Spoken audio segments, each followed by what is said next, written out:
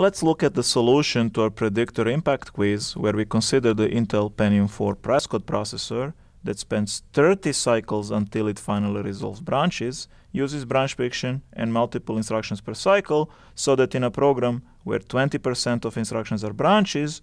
and where 1% of branches are mispredicted, it gets a CPI of 0.5 overall. In this CPI, we are getting some ideal CPI plus, for branches that we mispredict 1% of the time, we pay a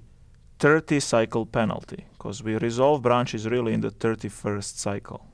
And that means that the ideal CPI is equal to the actual CPI we are getting minus the CPI penalty from branches,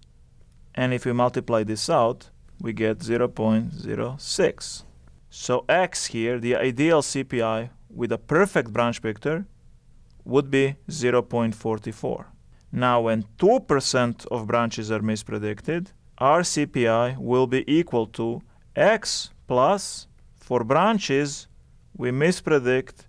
2% of the time and we pay a 30 cycle penalty, so we get 0.44 plus this, which multiplies out to 0.12,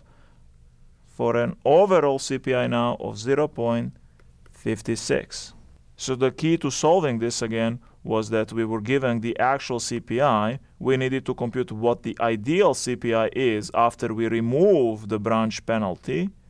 and then we compute the new branch penalty and add it to this ideal CPI to get this answer.